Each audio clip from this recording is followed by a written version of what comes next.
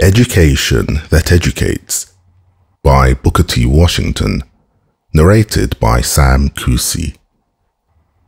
Perhaps I am safe in saying that during the last 10 years, you have not given much systematic effort to book study in the usual sense. When interruptions come, such as we have just had, taking you away from your regular routine work and study, and the preparation of routine lessons is interrupted, the first thought to some may be that this time is lost, insofar as it relates to education in the ordinary sense, that it is so much time taken away from that part of one's life that should be devoted to acquiring education. I suppose that the last few days the questions have come to many of you. What are we gaining? What are we getting from the irregularity that has characterized the school grounds within the last week, that will in any degree compensate for the amount of book study that we have lost? To my mind, I do not believe that you have lost anything by the interruption. On the other hand, I am convinced that you have got the best kind of education. I do not mean to say that we can depend upon it for all time to come for systematic training of the mind, but so far as real education, so far as development of the mind and heart and body are concerned, I do not believe that a single student has lost anything by the irregularity of the last week or more. You have gained in this respect in preparing for the reception and entertainment of the President of the United States and his cabinet, and the distinguished persons who accompany the party. You have had to do an amount of original thinking which you perhaps have never had to do before in your lives. You have been compelled to think. You have been compelled to put more than your bodily strength into what you have been doing. You could not have made the magnificent exhibition of our work which you have made if you had not been compelled to do original thinking and execution. Most of you never saw such an exhibition before. I never did.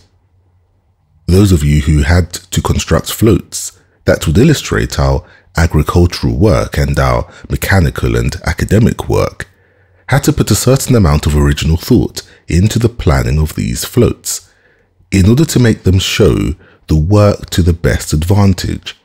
And 2/3 of you, yes, practically all of you, had never seen anything of the kind before. For this reason, it was a matter that had to be thought out by you and planned out by you and then put into visible shape. Now compare that kind of education with the mere committing to memory of certain rules or something which someone else thought out and executed 1,000 years ago perhaps. And that is what a large part of our education really is. Education in the usual sense of the word is the mere committing to memory of something which has been known before us. Now, during the last 10 years, we have had to solve problems of our own, not problems and puzzles that someone else originated for us. I do not believe that there is a person connected with the institution who is not stronger in mind, who is not more self-confident and self-reliant, so far as the qualities relate to what he is able to do with his mind or hands, than he was 10 or 12 days ago. There is the benefit that came to all of us. It put us to thinking and planning. It brought us into contact with things that are out of the ordinary, and there is no education that can surpass this. I see more and more every year that the world is to be brought to the study of men and of things, rather than the study of mere books. You will find more and more as the years go by that people will gradually lay aside books and study the nature of man in a way they have never done as yet. I tell you then that in this interruption of the regular school work you have not lost anything. You have gained. You have had your minds awakened, your faculties strengthened, and your hands guided. I do not wish to speak of this matter egotistically, but It is true that I have heard a great many persons from elsewhere mention the pleasure which they have received in meeting Tuskegee students, because when they come in contact with a student who has been here, they are impressed with the fact that he or she does not seem to be dead or sleepy. They say that when they meet a Tuskegee boy or girl, they find a person who has had contact with real life. The education that you have been getting during the last few days, as you will find, as the years go by, has been of a kind that will serve you in good stead all through your lives. Just in proportion as we learn to execute something, to put our education into tangible forms, as we have been doing during the last few days, in just the same proportion will we find ourselves of value as individuals and as a race. Those people who came here to visit us knew perfectly well that we could commit to memory certain lines of poetry. They knew we were able to solve certain problems in algebra and geometry. They understood that we could learn certain rules in chemistry and agriculture. But what interested them most was to see us put into visible form the results of our education. Just in proportion as an individual is able to do that, he is of value to the world. That is the object of the work which we are trying to do here. We are trying to turn out men and women who are able to do something that the world wants done, that the world needs to have done. Just in proportion as you can comply with that demand, you will find that there is a place for you. There is going to be a standing room. By the training we are giving you here, we are preparing you for a place in the world. We are going to train you so that when you get to that place, if you fail in it, the failure will not be our fault.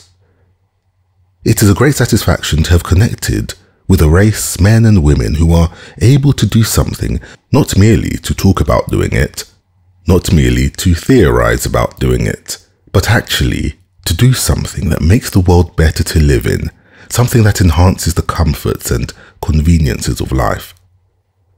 I had a good example of this last week. I wanted something done in my office which required a practical knowledge of electricity. It was a great satisfaction when I called upon one of the teachers to have him do the work in a careful, praiseworthy manner. It is very well to talk or lecture about electricity, but it is better to be able to do something of value with one's knowledge of electricity. And so, as you go on increasing your ability to do things of value, you will find that the problem which often nowadays looks more and more difficult of solution will gradually become easier. One of the cabinet ministers who were here a few days ago said, after witnessing the exhibition which you made here, that the islands which this country had taken into its possession during the recent war are soon going to require the service of every man and woman we can turn out from this institution. You will find it true not only in this country but in other countries that the demand will be more and more for people who can do something. Just in proportion as we can, as a race, get the reputation which I spoke to you about a few days ago, you will find there will be places for us. Regardless of our colour or condition, the world is going to give the places of trust and remuneration to the men and women who can do a certain thing as well as anybody else, or better. This is the whole problem. Shall we prepare ourselves to do something as well as anybody else, or better?